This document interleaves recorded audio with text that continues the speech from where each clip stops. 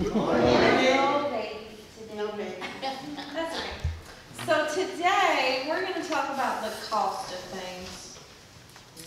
Let's say that we wanted to go buy a new car.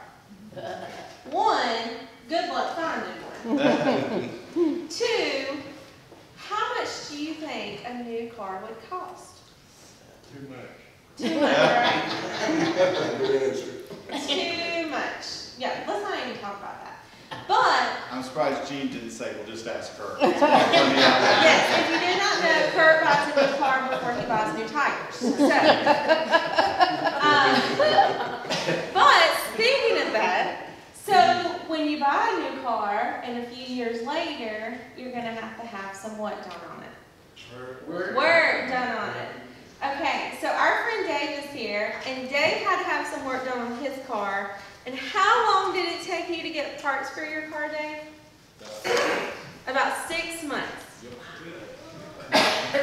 Yes. So that is also a cost, because then he was in a rental car, and then he had to figure out some other things. But luckily, he was able to get a rental car, and all that adds up with your cost of money, cost of time, cost of patience and frustration, right? Right? Yeah.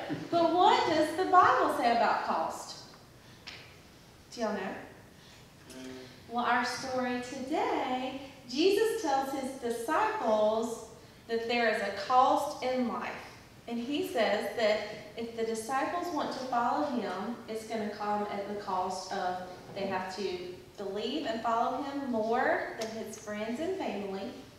And he also tells them that, do you know what? That people may make fun of them, and may not like them, and they may get rocks thrown at them, because that's what they did in the older days, right? But what did the disciples say? That that's a cost that they were willing to pay.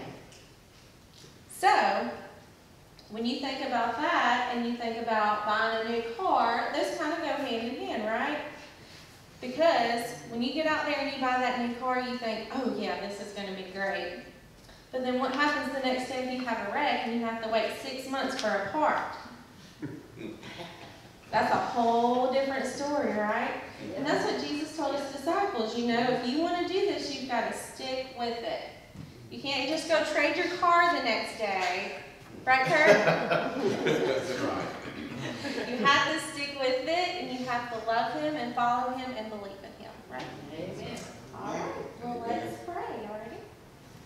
Dear Lord, Dear Lord, thank you so much thank you so much for making it easy for making it easy to believe in you to believe in you and being with us and being with us as we choose to follow you. as we choose to follow you. In your name we pray. In your